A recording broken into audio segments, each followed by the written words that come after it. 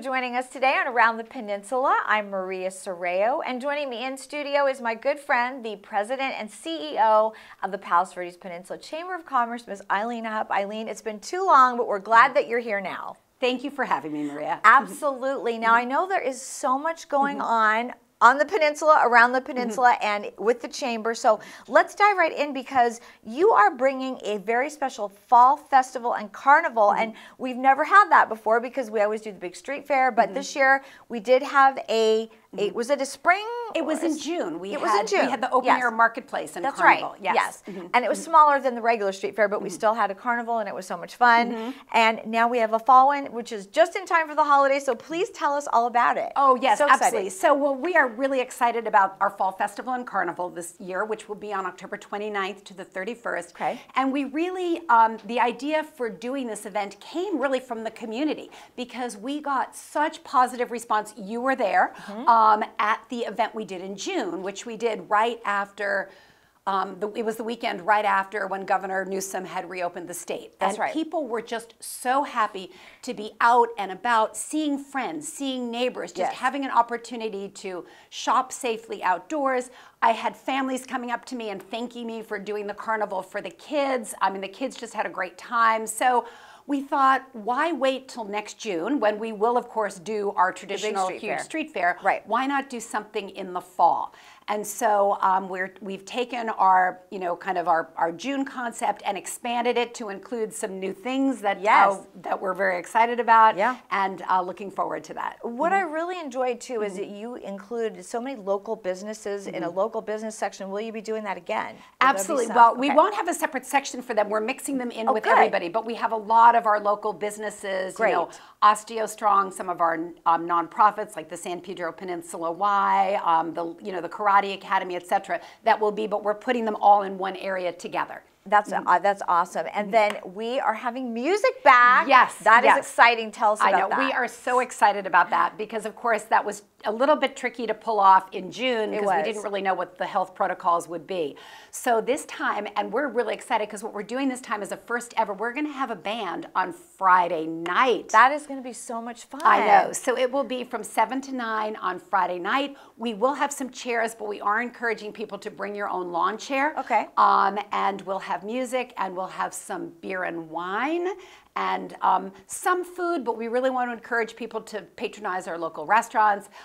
We have a group composed of 3 local musicians, Mark Fischette, Donna Butler, and David Chura, who will be doing rock and R&B music. And yes, you are absolutely encouraged to dance. Yes, absolutely. That is going to be so much fun. Now, it's going to be Halloween weekend. Are people allowed to dress up? Could they dress up? You could absolutely dress up. And we're actually going to have a costume contest on Saturday for the kids. It'll be for kids from pre-K through 5th grade. Okay. It'll be at 12 noon on the main stage. Great. And we'll have a pre-K group, a kindergarten group, a 1st and 2nd grade group, and a 3rd through 5th grade group. And just a fun time for the kids to come in their costumes.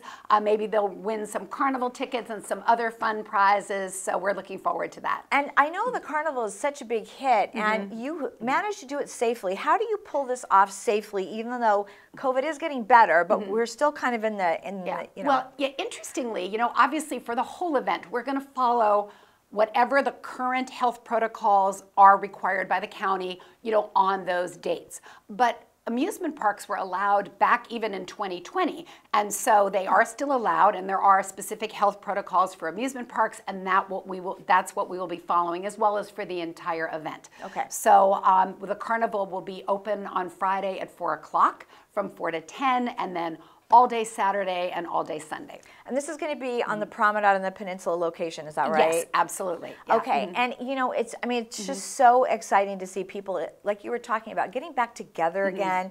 You'll have some vendors there, obviously, where they can sell things because it's fall. Do your holiday shopping a little early. Exactly. We're expecting between 40 and 50 vendors, which is the perfect amount for the size of space that we have. And I have to say, we are so grateful to the Promenade on the Peninsula for opening up their property to us. They're really community partners in this, and we gratefully appreciate their willingness to host this event for us. So we will have about 40 to 50 vendors. We have everything from activities for kids like rolling robots and karate lessons and things like that. We have gifts of all kinds, toys, clothes for women, you know, jewelry, of course, right, Yes, Maria? We love the jewelry absolutely. vendors. Some of our local nonprofits, such as the San Pedro Peninsula Y, just a really good, and then the things for your home, you know, Cutco, the water services, the alarm services, pretty much anything you could possibly need or want. That is, I mean, that's just amazing. And now I know you mentioned that you want to encourage people to go to local restaurants, but we do have fair food, yes? Yes, Okay, absolutely. we have to Yes, have some, of course. Eileen. Yes, Maria, the deep fried Oreos or Okay, funnel good. cake will be in for that. Great. And we will have our that wonderful ice cream truck is coming back that we had in June. Wonderful. Okay, so much fun. Love that ice cream. And we will have some other food vendors as well, and the beer and wine. And then, of course, we'll have a list of our local restaurants because, Good. again, we want to really push that business to our local restaurants. The local restaurants were telling us in June they had more business than they could handle. I mean, they were overwhelmed, which is kind of a good problem. It's a we're great really problem, happy about yes. that. And we're encouraging them to do like a grab and go kind of fare special. Great. So, And yeah. then where can people park? They can park in the parking garage at the Promenade on the Peninsula. They are Great. welcome to park there, preferably second, third, and fourth level rather than the first level. We'd like Okay. to keep that first level open for the patrons of the stores in the Promenade, of course, and then any of the, you know, legal street parking, of course. And on Saturday the 30th, another component of the Fall Festival will be a health and wellness fair. Where we'll be having some speakers and special chamber member exhibits in the health and wellness space.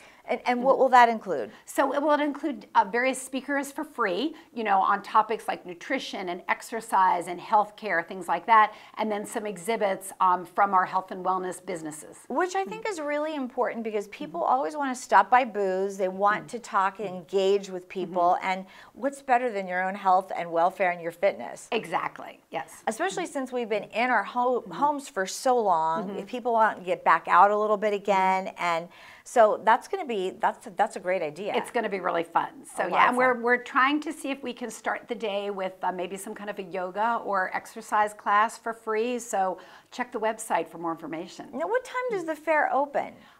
So on Saturday and Sunday, the vendors will be there from 10 to 6, and the carnival will start at 11. How did you manage to pull this off in such a short time, Eileen? She What does can the I say? impossible No, always. I've got an amazing staff at the chamber, and we have great volunteers, a great board of directors and great volunteers, and a very hardworking committee putting this together. Well, I think you're going to have a huge success, and you might just have to do this again next year. I'm in. Right? Yeah, I know. The So much costume fun. contest, like, yeah, so fun. That's going to be great. Okay, now I think that older people are going to want to enter that costume contest, Eileen. So you might have to up that age a little bit, but you know, Yeah. we'll see. Yeah, Okay. no, absolutely. Now absolutely. tell us some other really exciting things going on at the chamber because you're really up and running, and I know you're still doing a lot of virtual stuff, but you're doing a lot of in-person stuff now, and I'm so excited because one of the events that we've been waiting for what 22 months now is Salute to Business and Citizen of the Year. So please tell us more about these. Yeah, absolutely. So sneak peek, Sneak but peeks, it's coming absolutely. up quickly. Coming Yes, up quickly. it is. So we are so excited. On Thursday, November 18th, we will be having a luncheon at Trump National Golf Club. It is a combination of our very prestigious and highly acclaimed Salute to Business and Citizen of the Year event. And what is so amazing, Maria, is this, as you mentioned, will be the first time in 22 months that we are having a large chamber-wide event. The last time the entire chamber was together was in January of 2020 when we did our economic forecast breakfast, sold out at Terranea. Wow. So we are very excited about this. Our theme this year is We Are Community, and we are going to be honoring outstanding businesses, nonprofits, Citizen of the Year, as well as a special celebration of the resilience and creativity of our businesses and our community. Our businesses and community came together, as you know, in ways that no one could have even anticipated 22 months ago. And so we're going to be doing some special things to honor really everyone. And really, that was really such a difficult time for businesses. You went above and beyond to really help the local businesses out to keep their doors open and found creative ways for them to do things so that the community would feel more comfortable. So this has been a labor of love for you. No, absolutely. We are so excited about it. And we had businesses which who pivoted completely and changed their business models. We had businesses who had to adapt to ever-changing rules and guidelines as to what to do. Right. And then we had a number of new businesses that started up, and some businesses that had their best year ever. So there's so many different aspects to it, and that's what we really want to shine a light on. Now that you're going to have an in-person event, is there social distancing? How does that work now? How are we getting kind of back to normal at an event like that? Absolutely. So again, like all of our chamber events, we will be following the current LA County health protocols. Right now, for an indoor event under 1,000 people, we fall into that category, and so we will be following those protocols, which are you'll wear a mask except when you're seated at your table and actively eating or drinking. Okay, because you do invite the community to come out to these events. Yes. And where can they get tickets? How can tickets can be purchased right now. They're on sale already on our website. Okay. You can get information about that, and you can get also any up-to-date information on the Fall Festival in terms of schedule for the different groups that are going to be performing, the bands, the costume contest details, things like that. And the website is? PalosVerdesChamber.com. Okay, that's where all the information is. Now, I know. you have a very special Citizen of the Year this year, and you are going to tell us a little bit about that, and something everyone's going to want to know about. For I sure. know. So we couldn't be more excited to announce, this is sort of breaking news here, Maria. Yes, it is right breaking here news on RPV TV. You bet. Our Citizens of the Year this year will be our first responders. Amazing. Amazing. So we will be having representatives from our 4 local hospitals, representing the medical community. We will have representatives from the LA County Sheriff's Department, the City of Palos Verdes Estates Police Department, LA County Fire, and LA County paramedics.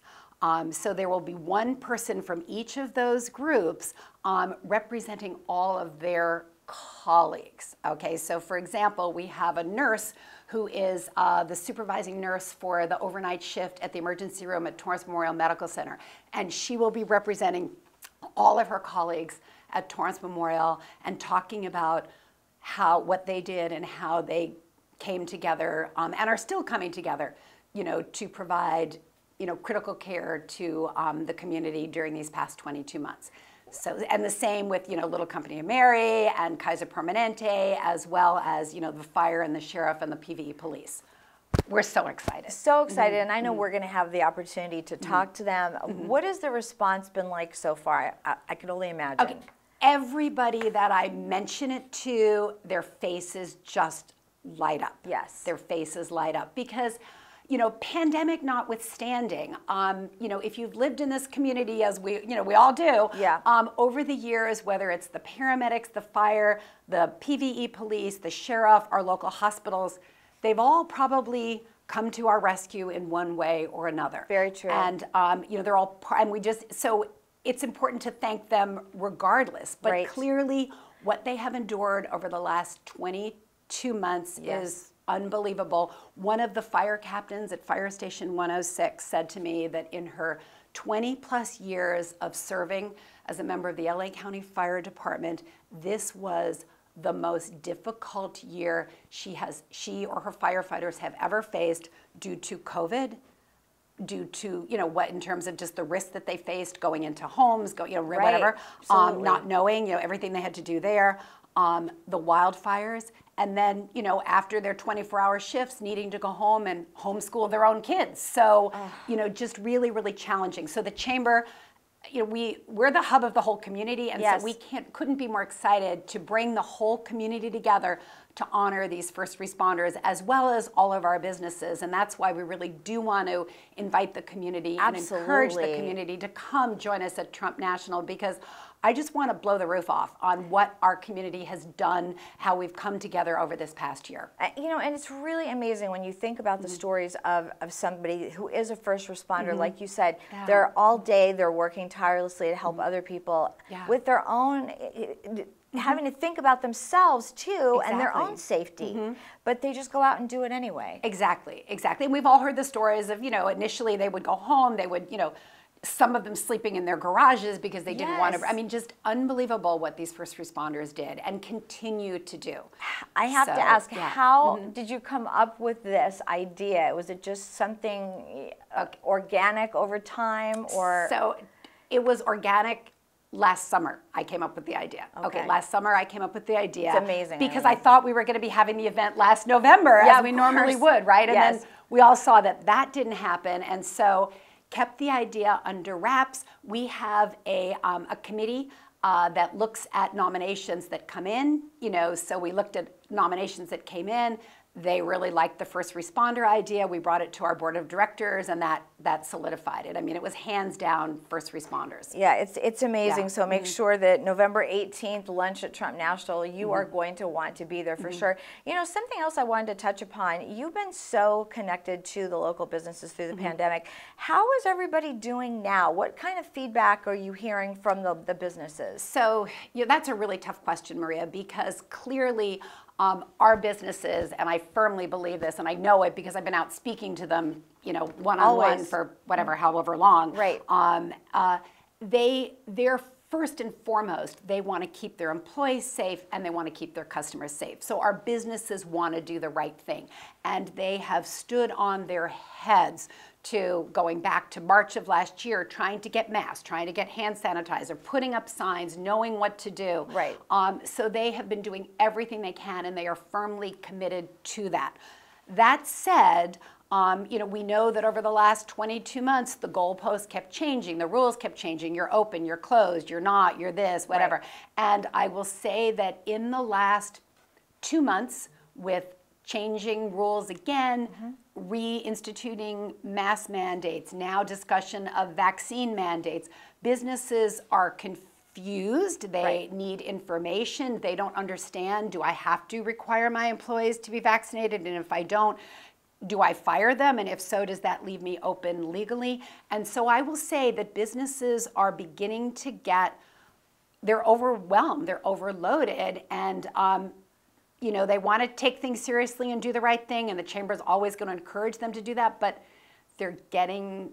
it's difficult. It's really getting challenging and difficult for them, just speaking really honestly. And so that's why, again, I just want to thank the community for continuing to support our local businesses, appreciate our local businesses, patronize our local businesses, and know that they are doing everything they can to keep their employees and the community safe. Absolutely. And if you see a sign in a window where they're saying help wanted, please apply for the job and help the community by working and being a part of it, really. Right, and I'm so glad you brought that up, Maria, because as we all know, whether it's, hospitality businesses, restaurants, retail stores, banks, everywhere you go, the local gym, everywhere you go, there's help wanted signs up. Right. So the community needs to be understanding about that our businesses are trying really hard to deliver their usual outstanding standards of customer service. Absolutely. But it's really hard to do that without the adequate staffing.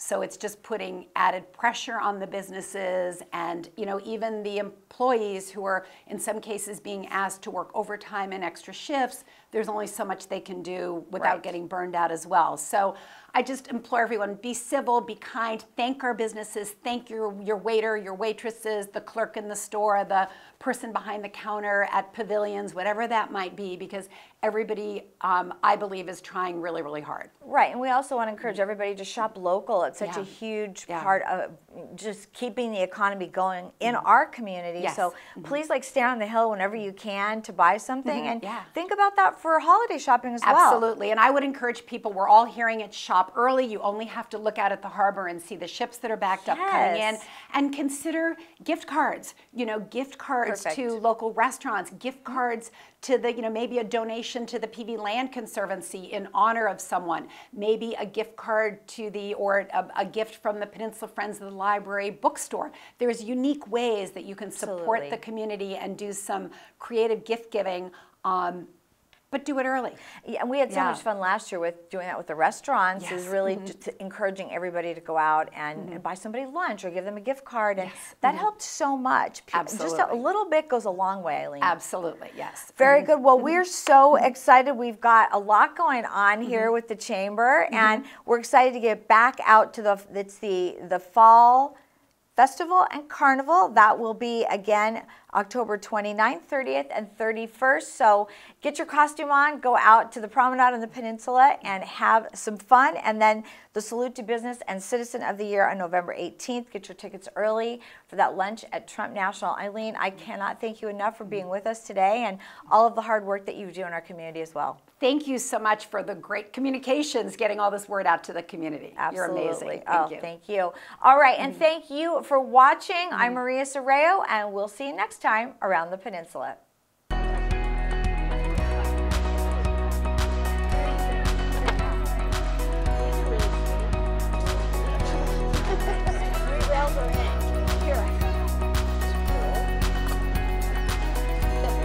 That's cute, actually. And no street fair would be complete without the Hawaiian. And this is actually a pretty blue.